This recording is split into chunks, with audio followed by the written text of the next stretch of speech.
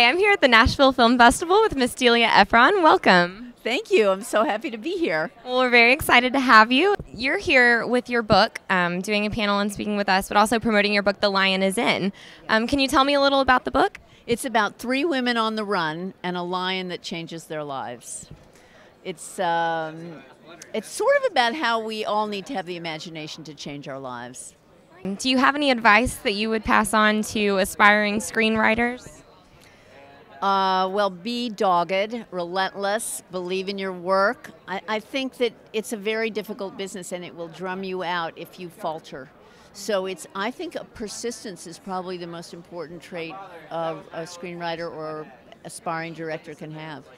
Awesome. Well, thank you so much for talking with us and for being here at the festival. I know we're all very excited to have you. Thank you so much.